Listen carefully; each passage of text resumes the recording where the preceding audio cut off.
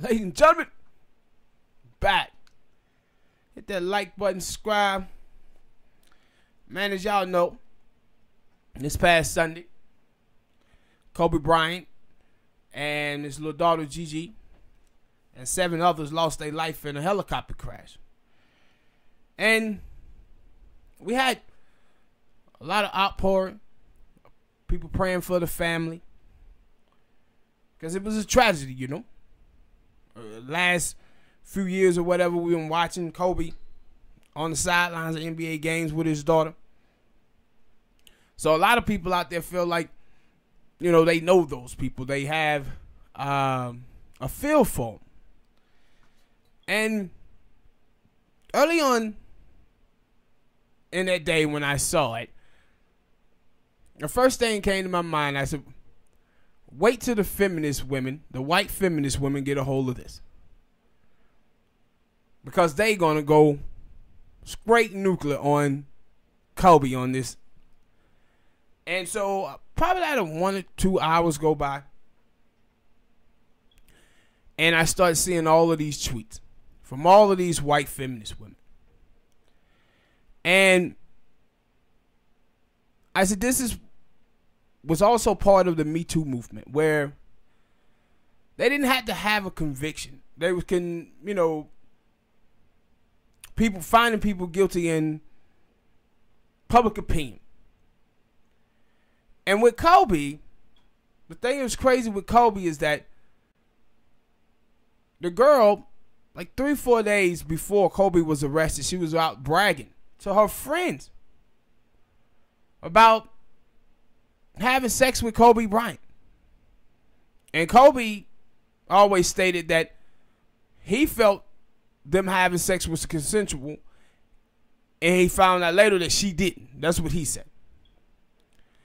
But what was crazy to me about this is that I've said many times that white feminist women uses feminism to cover up their racism towards men of color, and specifically black men. So not only, and I'm not saying that I don't think they should have brought up the allegation that was made against Kobe Bryant. No, that's not what I'm saying. But people was out there celebrating this man's death, man. That's what they was doing. Saying they was happy that he was dead, that a rapist got what he deserved. And this was similar to what we saw with Nate Parker, where there was no conviction, didn't go to jail. He was actually acquitted. Kobe pretty much just paid off the alleged victim so to make it go away, because at the time he was in the playoffs. He was going to court every day. And you paying all of these attorneys, and he wanted to fight for his freedom, but due to the advice from his legal counsel, they was telling him like, hey, man, you just need to pay this off to get it to go away. Because now, you know, he lost his deal with, I think, was it Adidas? Yeah, I think it was Adidas at the time. He had lost that deal, and he was losing money. And they just told him like, hey, do this to go ahead and get this case over with. But this happened like, I think 17 years ago. And one of the young ladies, Rachel Woods, I think her name is, she was out talking about how Kobe was a rapist and all this stuff.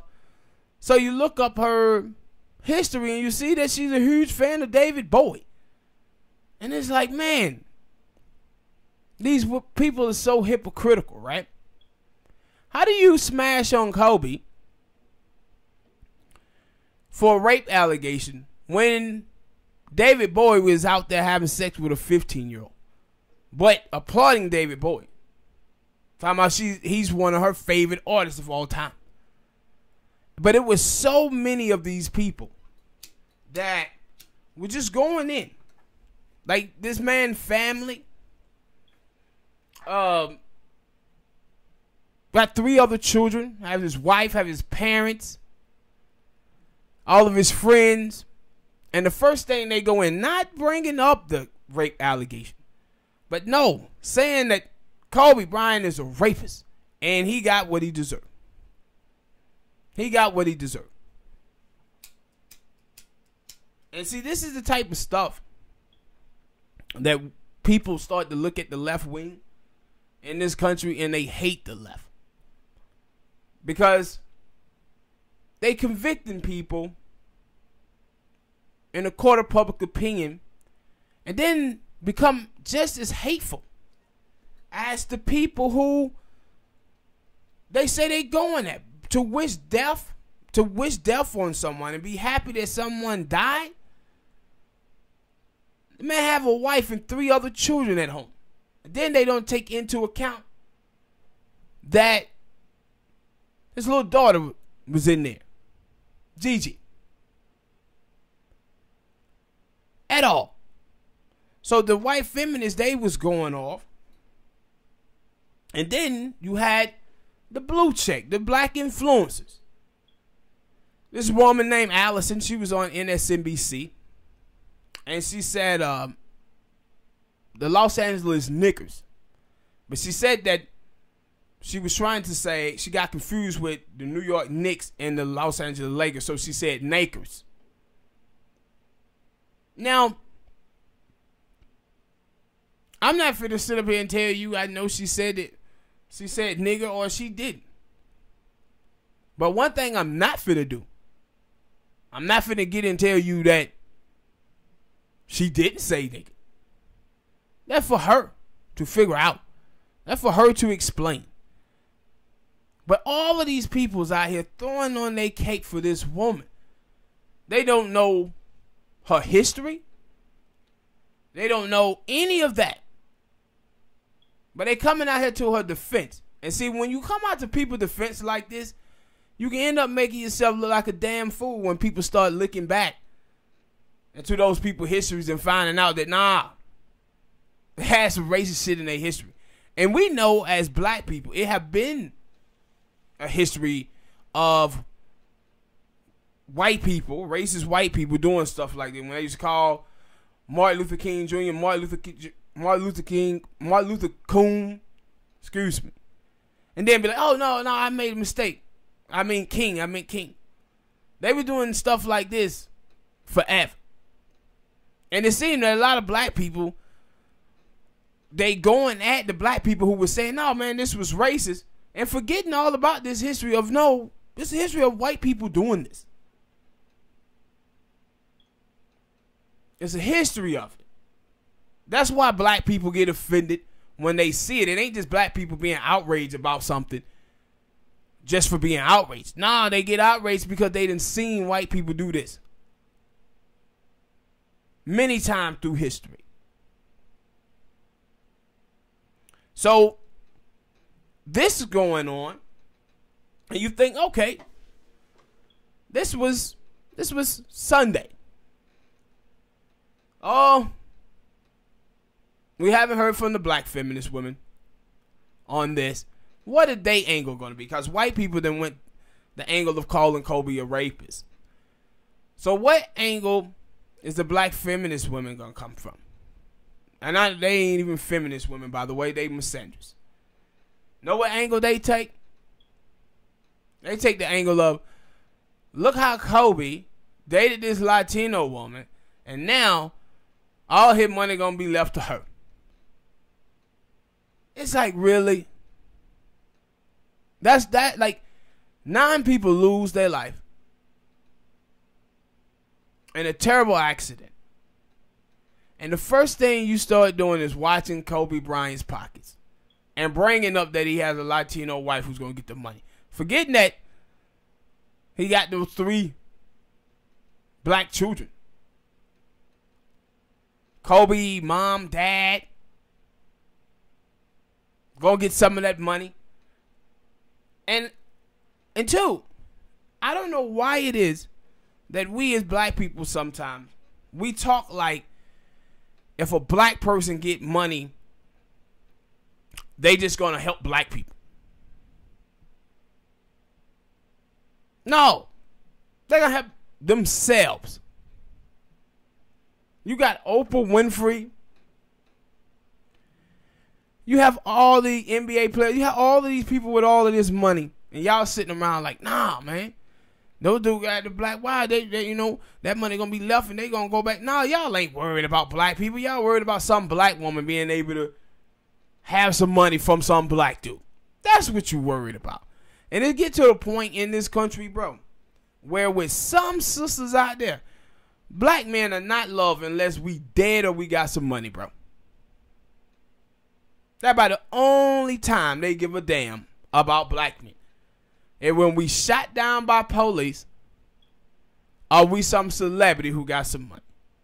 And this is why every time you see all this foolishness, people talking about black men and dating outside of their race, what you see there is they ain't talking about your normal regular black dude, because they don't care nothing about those black dudes. When it comes to those black dudes, they talking about they ain't dating down and love don't pay the bills.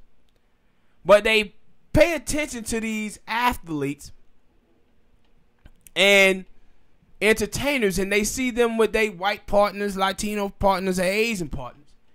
And they start generalizing about all black men because of it. The black man don't love black women. No, you just focusing on these entertainers. And it's the reason why you focusing on these entertainers, by the way. And the reason why you focusing on them is because of money. The money that they have. That's what you want. It has nothing with you loving the actual black dude. It's just you want to be with the money. And it was just crazy to see this. Like, this is what y'all talking about, man. And also, like, they was reading the reports about they was talking about how the crash happened, and it was like LAPD said that they had went out and flew earlier around 7:30, and they thought it was too foggy to be flying, but the pilot for Kobe had got permitted to fly, and they said he started circling the tower for about 15 minutes, and then he went north, and I guess that's when he starts going towards the mountains in Calabasas. But as he started going north, he starts to go up. So the fog became thicker there, and he started going through those mountains, and I guess he thought he had it right away, that it wasn't enough fog, and then he hit a big section of fog and didn't know where he was, and the blades hit the mountains and they crashed. And I said, man, we done lost a lot of people and these plane crashes and stuff like that. Otis Redding died very young on a plane. Terrible weather. And we had Aaliyah. Similar. I think it was James Brown, by the way, that was trying to tell Otis Redding not to get on that plane that night. I think it was James. Not sure. But one of the things I thought about with these planes, I thought to myself, I was like, when the last time I saw like a bird that was out flying when it was snowing? Or bird when it was sleeping or foggy out? When have I seen birds out like that? I don't think I recall that. Do y'all recall seeing birds and shit? Now, I seen birds out after the snow was down on the ground or once it stopped raining. But I don't remember seeing birds in my life out flying in goddamn snow and sleet and fog and rain. Man, y'all hit me up in the comment section, man, and let me know if y'all seen that shit, ever seen that happen. Because if they ain't doing it, why the hell we be out there in planes and shit and choppers in this type of weather, man? But it was a sad story. And I think people were talking about how, you know, they didn't know how people can have a connection. I wasn't a huge Kobe Bryant fan. I'm a Miami Heat fan myself. So I wasn't a huge Kobe fan, but I respected him for all he did in basketball in his career. 5 championships. And so I respected that about that man. And to just see people trashing him. And then I see people, they were saying that Kobe Bryant ain't never did anything for the black community. And I was like, no, he gave books to LeBron School. LeBron School was predominantly black. He gave $1 million to an African American museum in D.C. And then him and his wife, Vanessa, has the Kobe and Vanessa Foundation that raises money and spend money on youth, teaching them trades and stuff like that. And I'm like, what are y'all folks talking about, bro? And I was like, these people wasn't even waiting, not even a day. They was out here assassinating dude character, man. Within an hour or two of him dying. I said, this is just crazy. But I said, the white feminists, though, I knew the white feminists was going to show they behind. Like I said it before they even started. I was like, nope. These white feminists, they finna go off about this. And you had so many people, by the way. I remember with Eddie Murphy. He was out talking about apologizing for jokes that he had made in the 80s. I was like, man, do y'all cats not see? Like, they don't say anything about Elvis Presley when he was out there raping them little children. He was out there having sex with them little children, calling them his little cherries. David Bowie, Motley Crue, none of them.